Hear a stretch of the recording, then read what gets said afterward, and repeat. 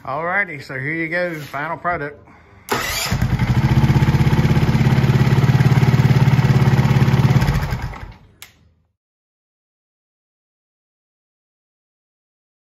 Alrighty, we're here at Gwin Motorsports Trials Training Complex, getting ready to beef up this little Montessa 300, 2018 300 RR.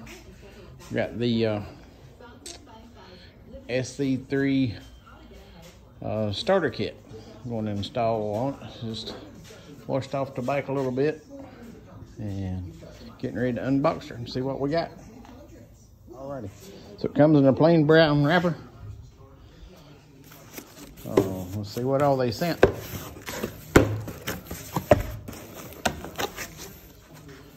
Well, there's your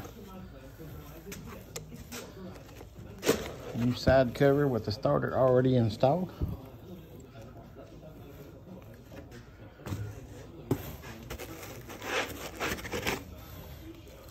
Starter relay. Starter relay with the fuses.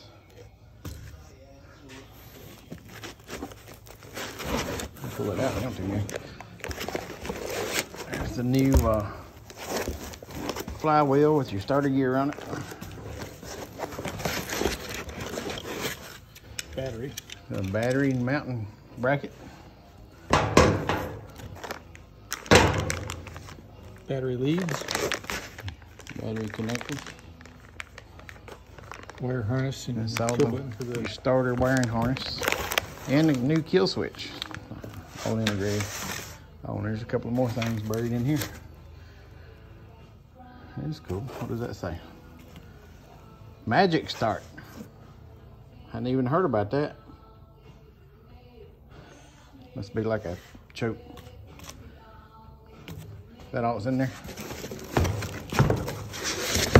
Oh, there's your gasket. New side case gasket.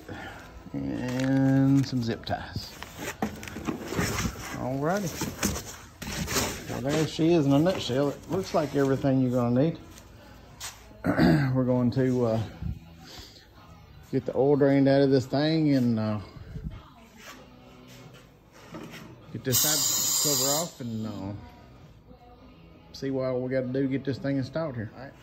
First steps we got going here is you got to take your shifter off, drain the oil, take your side cover off, and probably gonna have to drop the skid plate. Or loosening that up.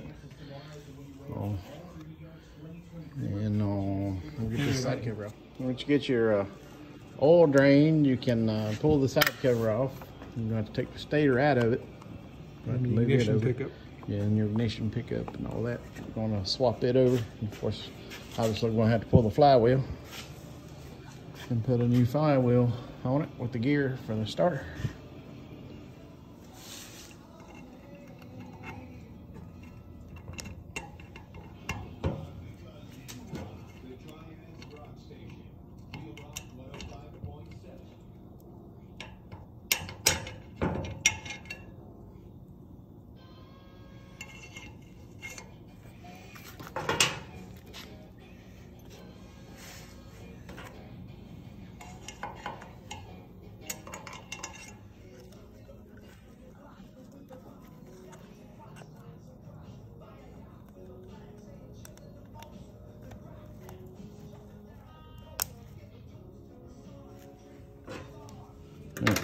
Gonna take your nut off.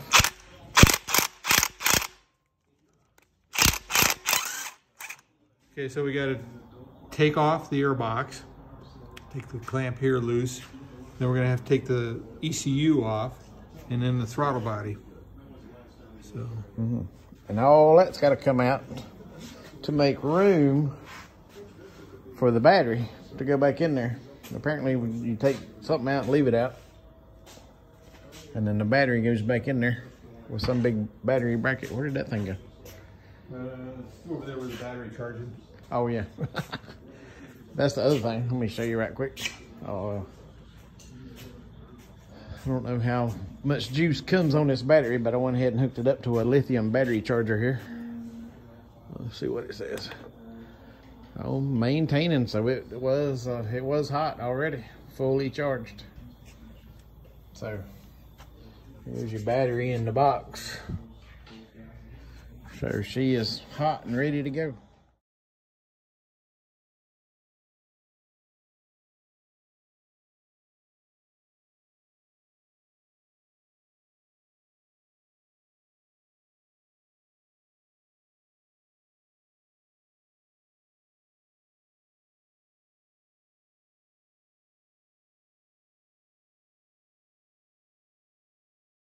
Alrighty, so we've pulled the tank back. I'm going to take off the kill switch and remove the wiring harness. And then you've got the new wiring harness going in.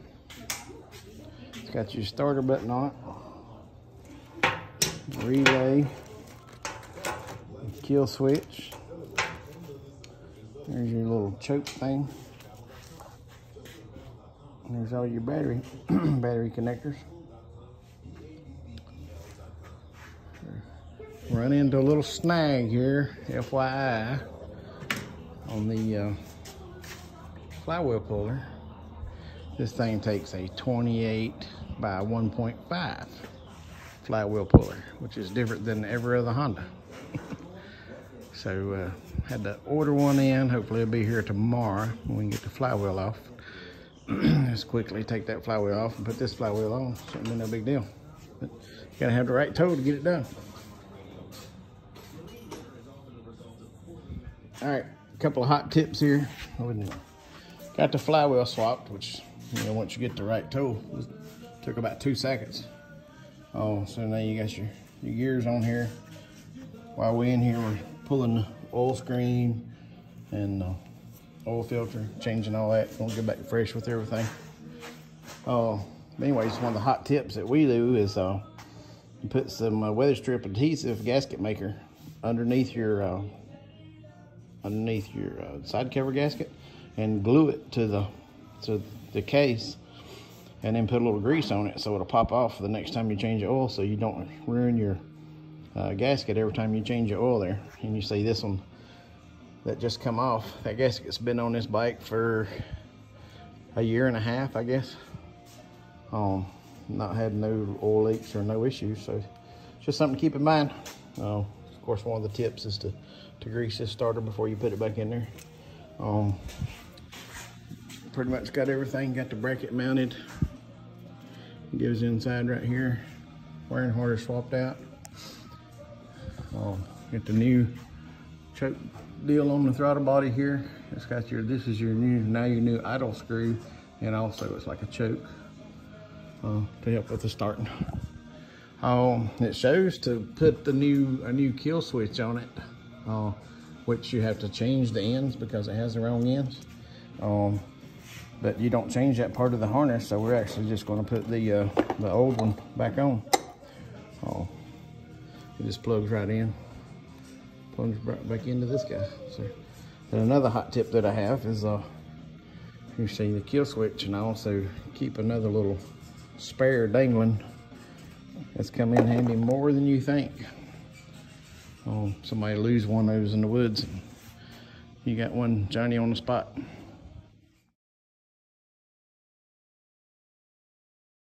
All right, so we've pretty much got everything mounted up and hooked up.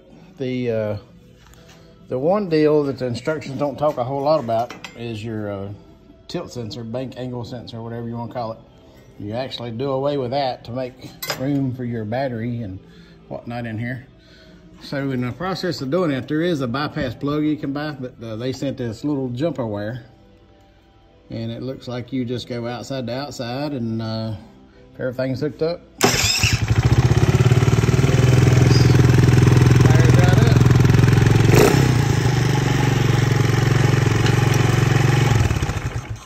there you go. Okay, So just a matter of getting everything else buttoned up. All right, we're tightening up everything, throttle body, clean air filter back in it, tank back on. I got everything all all situated here. I'll put a little charger thing so you can do the lithium charger without having to get in there. So put that little guy on there so you can charge it up. But about got her wrapped up. Alrighty, so here's some of your leftovers. Got the OEM side case, flywheel, bracket, and your bank sensor. And if you had a case protector on it, you get a new one with the new starter, as you can see. I pretty much believe we got her. Get everything back together.